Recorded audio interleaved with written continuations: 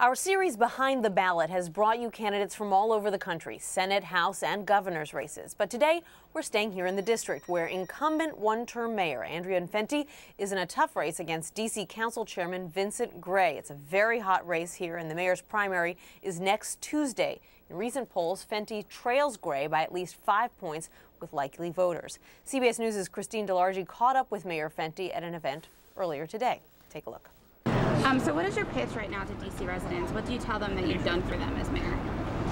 Well, I don't know if you overheard the conversation. I mean, what we say in essence is that Washington, D.C. is a city that is moving forward extremely fast. There's some things that have happened over the past 4 years which are just have never happened in D.C. Or if not, if they haven't been for a long time.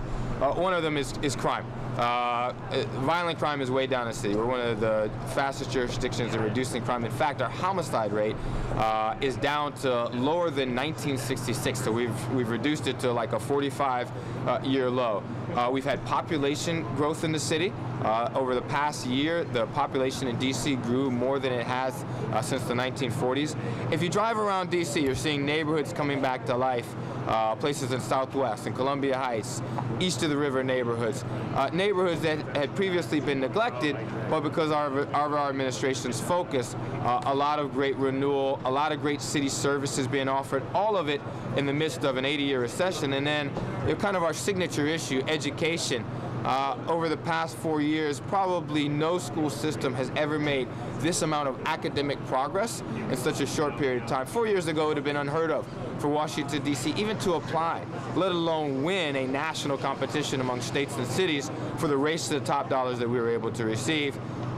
We believe that is because of Chancellor Ree's strong academic reform and because of the leadership I've shown as mayor by having mayoral control and the political support we've given. So come Tuesday and Election Day, win or lose, what happens to Michelle Rhee and some of the progress you made on education in D.C.? Well, I think what the Chancellor has said is that it is impossible to do her job without having a mayor who is 100% politically supportive of the reforms she's making. What you have seen by other politicians, and my chief opponent is one of them, is a real mixed bag. They support some things, but they second-guess others. They micromanage other things. You have to be willing 100% of the time to say, listen, we selected this person as the educational leader for our city. We are going to back them and the tough decisions that they make. Yeah, I've done that for 4 years. It's one of the reasons that we've got such strong growth and strong progress. It doesn't look likely that any other people running against me, including my chief opponent, would do the same thing.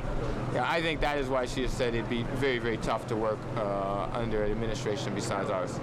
Now, despite all the things you just listed, in one of the most recent polls I've seen, you're actually trailing your chief opponent, Vincent. Why do you think that is, and how do you turn that around by Tuesday? I think it's twofold. One, in the campaign, as I stated, we've,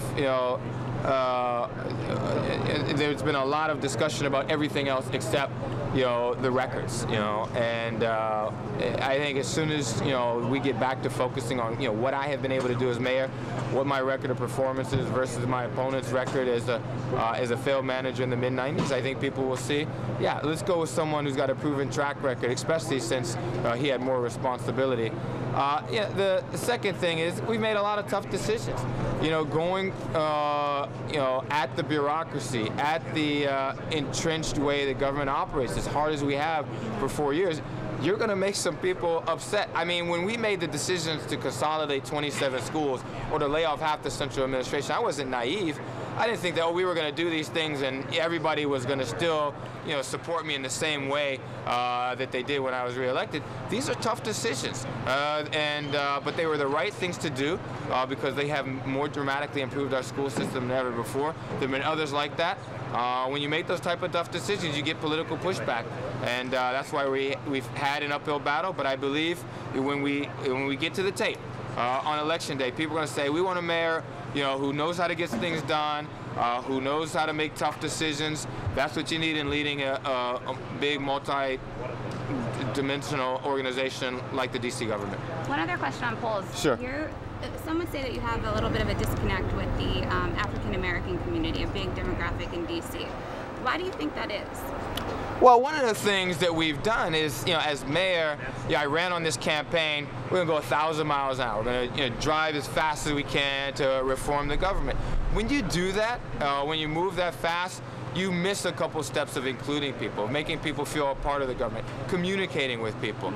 I think in the African American community, maybe you're feeling even a greater disconnect because of that. Going forward, what I have said is that in my second term, we're going to have to do a lot better job communicating, listening to people, making sure they feel a part of the process and feel a part of the government. Even my most critical poll acknowledges that over 65% of the people who are polled think that we're doing a really good job leading the city. Our charge over the next 5 days is to connect that progress with how people feel connected to it. And we'll be able to do that.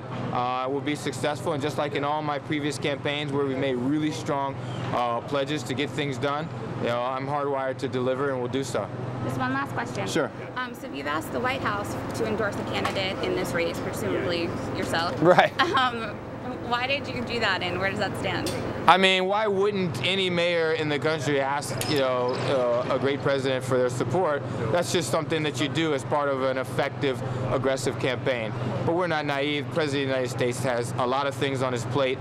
He's doing a fantastic job. He doesn't have time to go around supporting mayors.